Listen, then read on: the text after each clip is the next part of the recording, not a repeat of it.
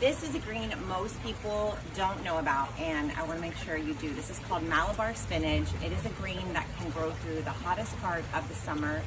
And here we are, this is September. These greens have been growing all summer long in these beautiful pots with this Obelisk trellis. These greens are like succulent greens. They stay,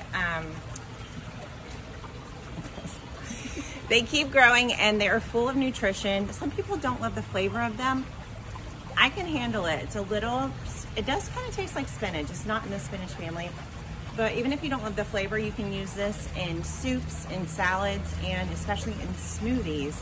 It's a great way to get your greens. It's a great way to get your greens in the middle of the hot summer when some of your other greens aren't doing well. And I just love the way that our client is growing these in pots and trellises. So pretty.